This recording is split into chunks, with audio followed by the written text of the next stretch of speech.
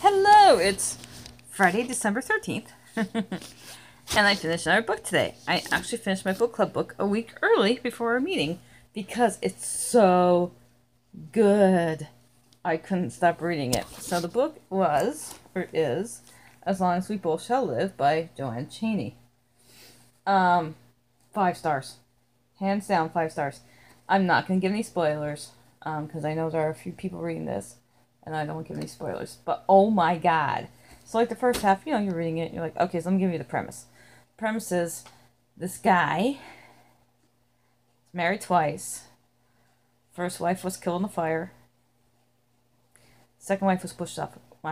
Second wife fell off a cliff. We think she was pushed off, but she fell off the cliff. The second wife. So, again, we're like, wait a minute. How is this guy doing this? Like, he killed his first wife, or we think. We think he killed his first wife in the fire, and he's pushed his second wife off the cliff to get the insurance money. Cut and dry. Okay. First half of the book. That's all I'm saying about the premise. That's it.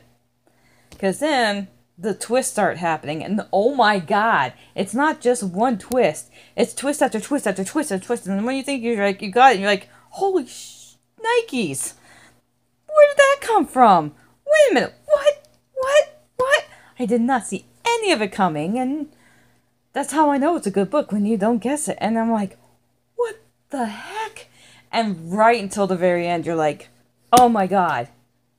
I need more of this now. I need I need a sequel to this, because it's just like,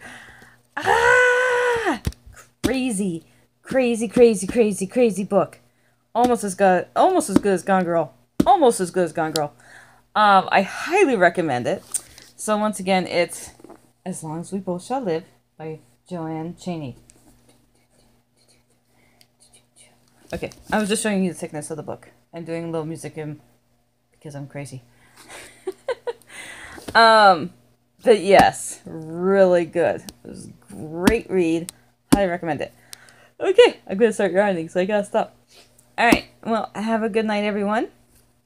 Pleasant dreams. Happy reading. And who knows, I might be on tomorrow or the next day with another book review. But until then, bye.